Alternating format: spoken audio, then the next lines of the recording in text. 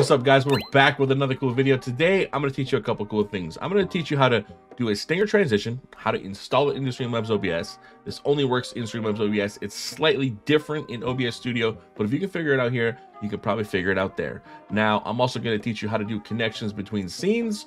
Maybe you want, one stinger from one scene to another, and then a different one from, two different scenes. We can absolutely do that. It's super easy. And then third, I'm going to show you where to get 10 cool transitions that are professional studio quality. Now you can get things like this, where it's just a simple transition between one scene or another. You can even find ones that have sound and look a little bit more clean, like this.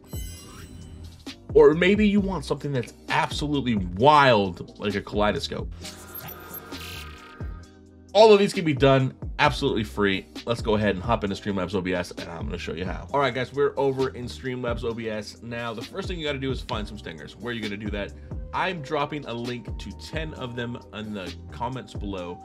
Go ahead and check out the description of the video. You'll find the link to Visual by Impulse, and they have a 10 stinger pack that's absolutely incredible. Also, big news, VBI was acquired by Corsair today. So that's going to be something that's super cool to look for in the future. Elgato, Corsair, VBI, all of those are probably going to work together a little bit better now. So it's kind of interesting to see where this goes and what this takes for the future.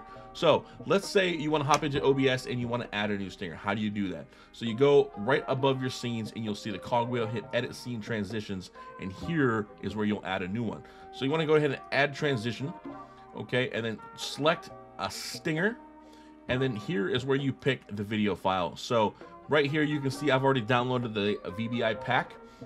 So you want to go in here, pick which one you want. We'll do one we haven't done yet. Let's do bubbly reveal.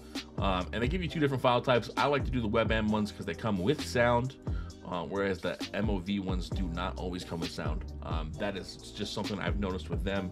It can be totally random, but go ahead and pick it. Whatever one you want to do. Now you have to set a transition point, and this is where it's going to be a little bit different on every one.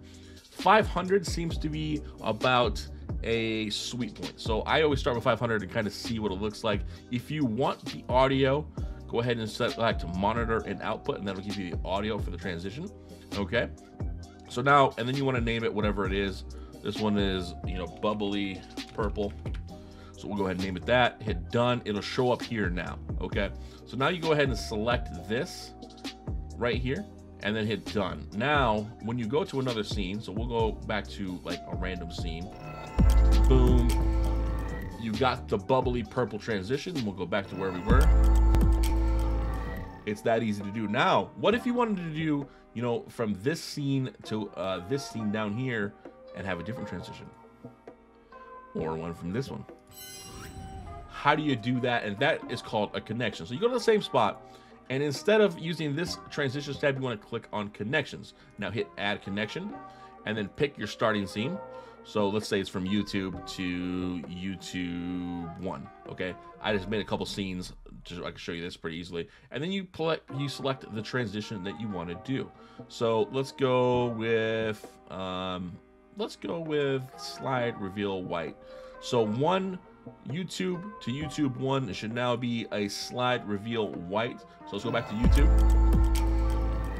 And now when we go to YouTube 1, you can see we got that slide reveal white.